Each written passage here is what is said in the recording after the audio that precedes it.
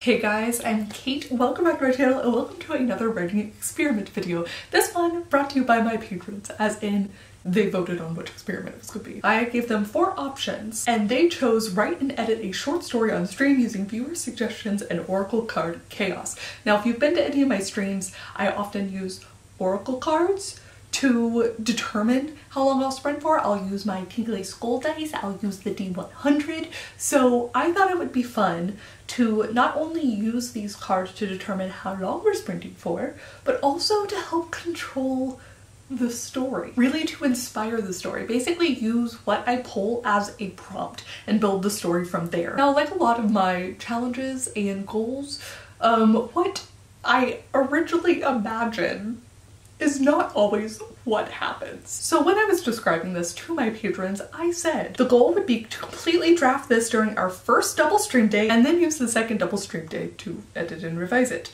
Is this possible? How short will it need to be to make it possible? Who knows? We'll find out if you want to. So I thought that I could pull the cards, brainstorm this story, completely draft it, revise it, edit it, line edit it within the span of 2 streams. Why did I think this? I don't know. As you will see over the course of this video, I elongated the experiment. The experiment, in fact, as I'm filming this intro, has not ended. This was for May and it is July.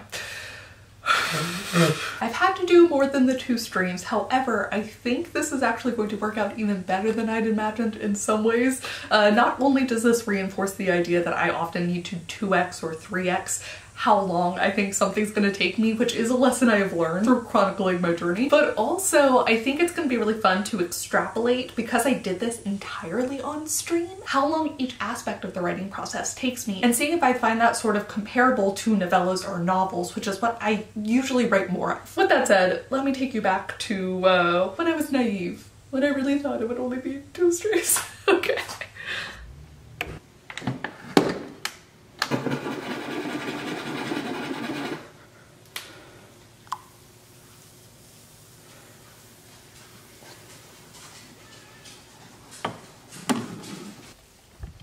Hello, let's go into May's double stream day number 1. Set up our timer for the stream. Why must it always start? And add us. Hello. All right, we have our decks. Let me take a sip of my coffee for power. I need to learn some more about tarot fully, so y'all will also be helpful to me, those of you who know tarot. You can explain the cards if I get confused. And, oh, this one jumped. Oh, it was reversed. We'll think of it that way. 9 of Cups. We got, oh, the Man. Not what I expected. And now, the Believe in Your Own Magic Oracle deck. Oh, 32. Escapist. Come home to yourself. All right, first sprint. First thing to do, clean this up so I can work. I am thinking about maybe drawing another one of these cards because I got the Man, which I don't normally get. I think this might help clarify things. So I think the plan here is to write down each of the cards that I got and also their various meanings, not just from what I pulled, but also from what everyone told me that their version of the 9 of Cups was. That way I can see it all in my project, just for like quick drafting nonsense. Okay, it's good use of my practice warm-up sprint.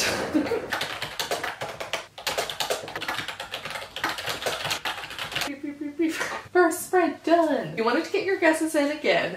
We're gonna go 1 to 41, just not, actually it still could be 28. If I get another Man card, that is just the deck telling me to figure my shit out. And, oh, the Tree. Interesting.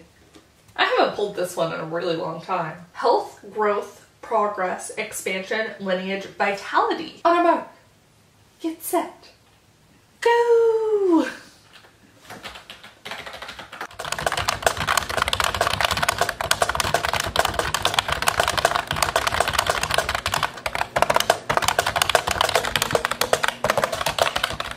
Okay, I now have a very long, very bad poem. But But in some strange twist, I think this is actually gonna help me when I go to write the short story. A short story was not coming out for some reason, but a weird poem did. I have never had this happen before, but you know what? A first time for everything. It's not a good poem. There's not necessarily a rhyme scheme, and at times I don't think there's a scheme at all. It was just literally like this kind of thing. It went from outside to in, out through my hands, and it appeared. So instead what we're gonna do is we're gonna end up making this experiment a three stream. So we're really gonna see if I can actually take this and make it into a short story. I have some ideas, a little bit of mulling over between Wednesday and today, which I think helped. Let us roll the D100. Prepare yourselves for the thunk.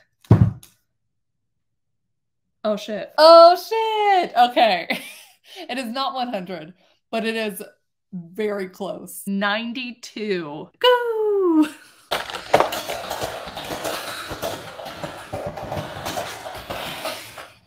Beep, beep, beep, beep. The D100 blessed us or cursed us, depending on how you want to look at it. I actually did manage to get through more or less the entire story. So I got through the middle and I got through the end. Those parts are definitely skipped over a little bit more. So I'm going to guess that when I go to revise it in the next stream, it'll probably get up to about 1,500 words if I had to guess. But that is like short story length. So, you want to come? You can do it. Oh, that's a good girl. Good job. All right. Thank you guys very much. And I will see you all soon and for another one of these, but editing this story. Today is Tuesday, June 17th. I have just gotten out of the shower. Buffy has just joined me. And I'm going to be continuing my May writing experiment using Oracle cards to write a short story. Exclusively on stream, right? Okay, so that's where I'm at. And I'm saying this not for you because you're watching it in one cohesive video, but for me to really plant me back in this moment. That's been one of the interesting things about writing a story exclusively on stream is that then when you don't stream for a bit, it has vanished from my brain. I've not revisited it. I've not reread it. Your brain always thinks of stuff, you know? Sometimes allowing yourself a break from the project often I find that helps me when I am stuck. It's like somewhere in the back of the brain, the right idea is there, it just needs some time to like bubble forward, you know? But in this instance, I have really not thought about this much at all in a while. So what we're gonna do, I think, there's the poem. I need to reread what I've written here and then rewrite it, revise it. It feels sort of fairy tale-esque, which I think is gonna be what I aim even more for. So we're gonna see. I did think of one line of dialogue that I could put at the beginning and then circle back around to the end that would be pretty cool, but as I've not reread it in a while, I actually don't know if that's gonna fit. So there's a concept, there is an idea. Let us finish this short story experiment. We're ready.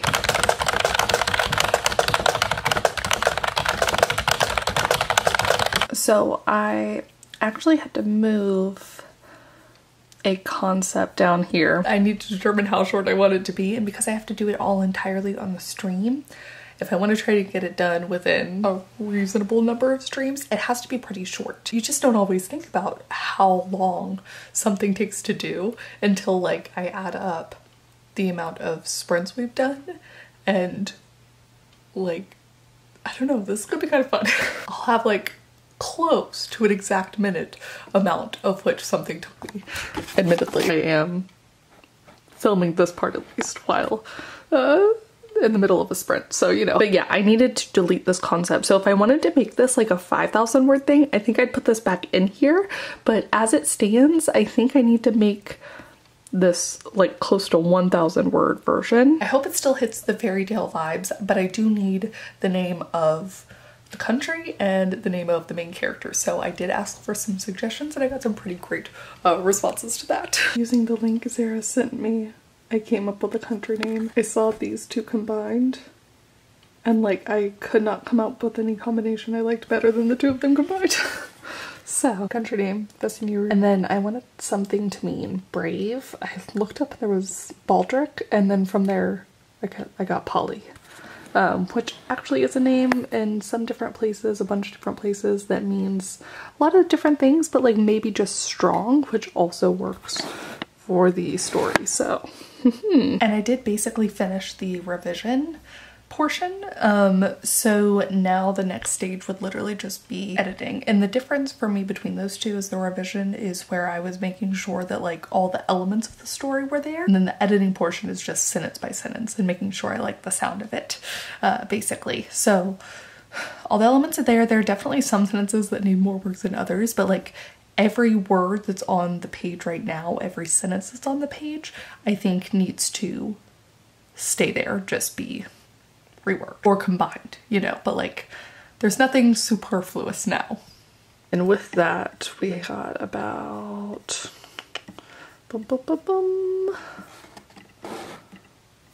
yep, a little bit more, but just about 1,000 words again. So we'll see. Probably gonna do that next time, but like I think I'm gonna fill in some stuff here now and try and get rid of the like outright highlighted bits. Yeah.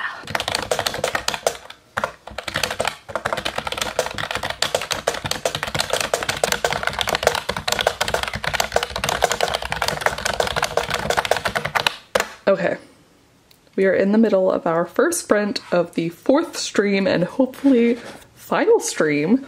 I have pulled up the project and have an editing round. So what I'm gonna do is I'm gonna copy and paste what I had and then edit in this section. Because some of this experiment is being able to show off the work along the way. I always think that's fun to see. Also, Juniper caught me. Juniper also like swooped in at the last moment and correctly guessed the 30-minute start, so this also feels fitting. Hi, Juniper.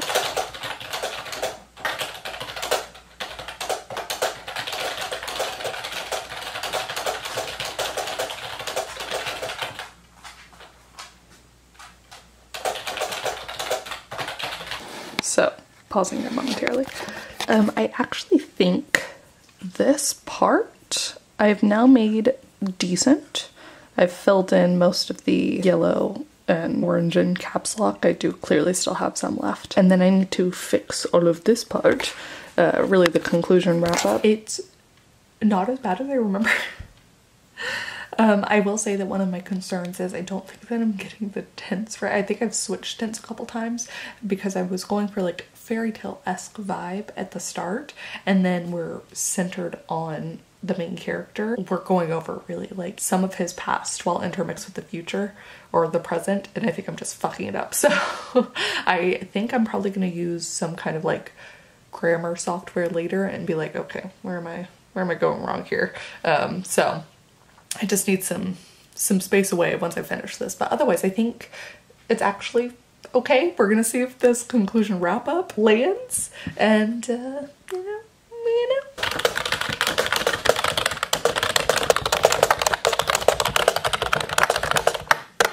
This is, I'm hoping, our 4th and final sprint, but I will say I've had to reread this so many times and I keep finding bits, the highlighted parts, where I'm like, I don't know that this is hitting. I need to reread it all to make sure that the end is landing because I made it a little bit shorter.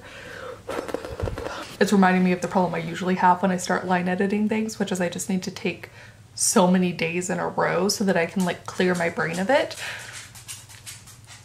and come back with fresh eyes, tinker a little bit, take another day break, come back, fresh eyes. And like eventually what I'll do is I'll only be tinkering with like little words here or there. And that's my sign where I'm like, okay, you've done enough, it's done. But it is hard to see the forest for the trees right now. And I'm just like, this experiment might have been beating me.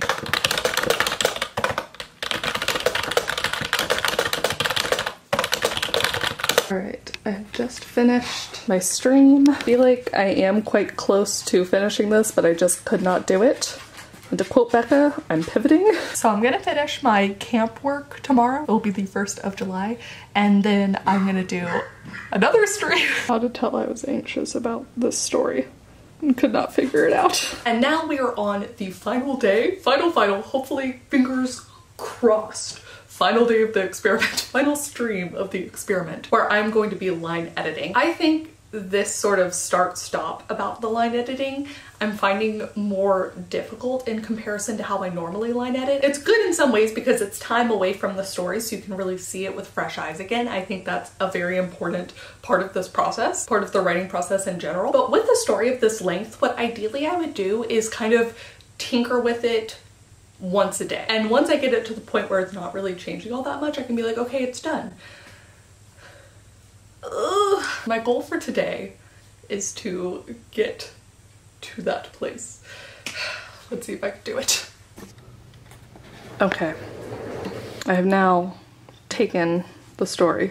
I'm feeling as good as I can about it. Taken it, copy and pasted it over to Grammarly. Grammarly I find is like hit or miss, but it is helpful for like the last little bit of a project just to check. Some of their suggestions are like stylistic things, like I'll show you. Every child born in Vesinero dreams of being good and strong and brave. So they're like add a comma and I'm like, no, I want it this way specifically.